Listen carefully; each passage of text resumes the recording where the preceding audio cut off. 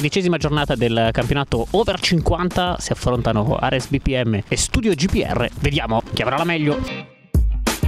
Cerca la conclusione in porta col destro, con la Fati. Qui conclusione col destro, larga non di molto. Giocatore di Ares Bipiemme, poi Pullano va in porta col destro. Grande risposta di Mattano.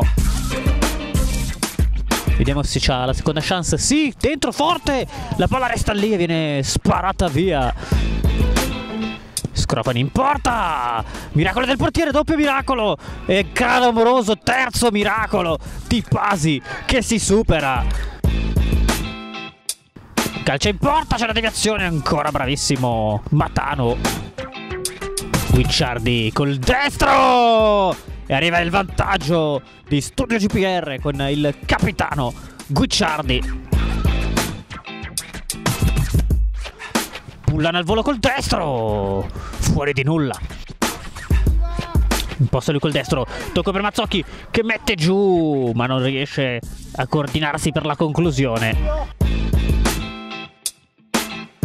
Fa invece Mazzocchi col destro. La blocca e la tiene Mattano. Pullano va in porta col destro e trova un gol. Capolavoro, il 45 di Ares Bipiemme. 1-1, finisce qui, finisce 1-1, una partita bella, equilibrata.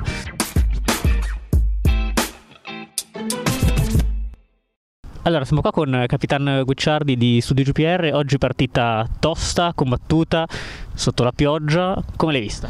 È dura perché il campo è molto grande, poi come sempre quando si gioca in orizzontale sui campi grandi è difficile. Partita equilibrata, peccato che hanno pareggiato alla fine, ma tutto sommato direi il risultato giusto. Adesso ti chiedo quanta voglia avete di giocare anche con un tempo così, a quest'età qua, quanto è bello anche sotto la pioggia. Va bene anche così, guarda, finché riusciamo a giocare andiamo avanti, poi quando non ce la faremo più smettiamo. Perfetto, complimenti capitano e alla prossima. Ciao, grazie mille.